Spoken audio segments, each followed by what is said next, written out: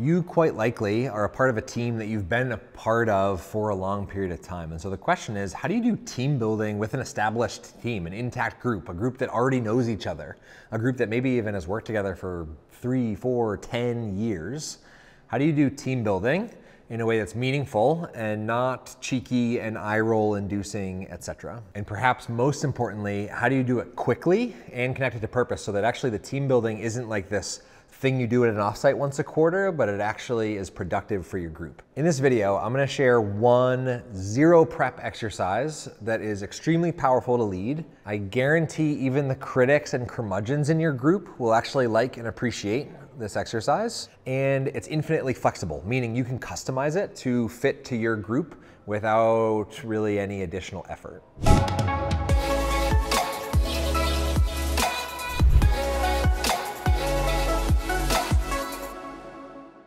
I'm Chad Littlefield. I do this for a living. I'm the creator of this connection toolkit. And my job is I get to work with some of the smartest educators and leaders on the planet to help them build their teams, to make connection and engagement really easy. And so I've learned lots of ways to not do that through failures, but this way is really, really good. And it's rooted in this concept of upside down thinking, right? So you've all heard like, think outside of the box. I think that's so 2019, thinking outside the box. I think that the updated version of this should be upside down thinking. And here's where I got this idea. I met a guy once at, I think it was like a 5K or something. And we were at a table, it's one of those random interactions. And this guy happened to have been a math teacher for 35 years, and he had just retired when I was talking to him. And he shared that he gets all of his students to think differently, and he really tries to engage them. I was like, okay, what does that look like? And he told me the way he taught fractions is he'd be wearing a tucked in shirt. And this guy, 50 years old, would stand, well, he was older when I met him, but when he was teaching, he would stand on his head to say, this is what you need to do to fractions in order, and I don't remember what he was teaching him in math, but teaching fractions, and he was saying, below the belt denominator, above the belt numerator, what you need to do to solve this problem is, and he would stand up on his head in the class.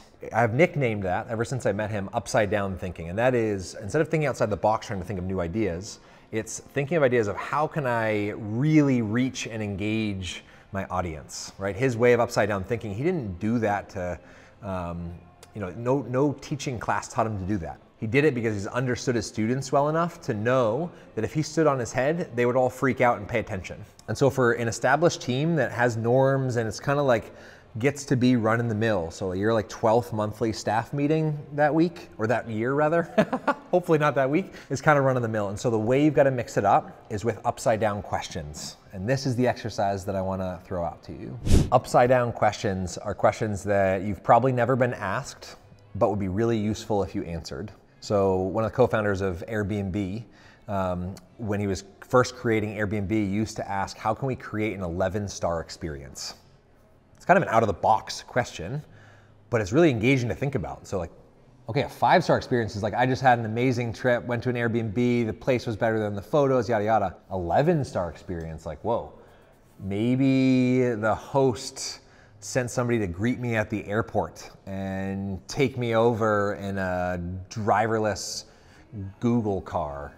I don't know what the experience, what an 11-star experience would be, but the point is, when you ask that question, it disrupts people's thinking enough to bring out a new side or new thoughts of somebody who you already know and who's kind of getting run of the mill. Now, you might be hearing this at this point in the video and saying, yeah, I'm not doing this. There's a bunch of critics and eye rollers and engineering types, like they're not gonna be down for this upside down question little exercise here. And by the end of the video, I am gonna share a secret to get the buy-in of those people that might tend to be the eye rollers in the group. So the best questions are gonna come from you and maybe actually your group, but just as another example, if I said to you right now, if I gave you $500 today, what would you do in the next 30 days to make this organization better? Like, interesting, I've never thought of that concept, right? I don't know what will come out of that discussion. Now, here's the thing. If you want to get the critics involved, the way that this works best is if the first way you do this, the first team building exercise you do to get upside down thinking questions built into your fabric in your meeting is to get your group to generate the questions. So maybe play this video for them, but invite your group to write down 3 questions, maybe give them the examples of the 11-star review and the $500,000 to improve, and get them to generate questions that if the entire group answered, things would get better, right? Something interesting would come out of that.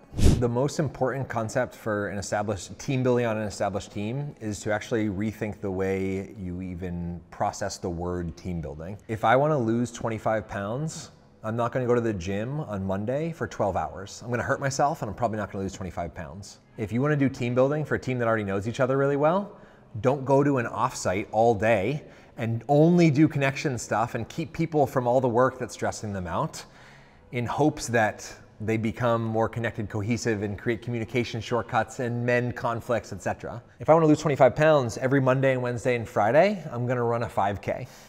And on Tuesdays and Thursdays, maybe I'll go for a swim or a long walk and eat a salad, right? I'm weaving in team building throughout the flow. And so the reason I think this upside down questions idea is so powerful is that you can weave it into the flow of what you already do. So if you have a regular cadence of meeting, if you know you have a quarterly strategy meeting with your group, start out with an upside down question and talk about it for 20 minutes. See if you can brainstorm alone first, then together second in small groups, and then come together and put some ideas on a board all together, right?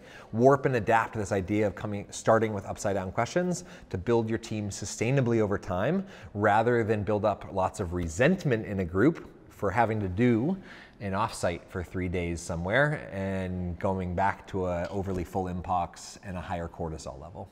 I'm Chad. If you like this, written a couple books, created a couple card decks. There's free versions in the link available for you, or you can pick up this lovely box, which has 100+ ways to build your team, established or new. Have an awesome day.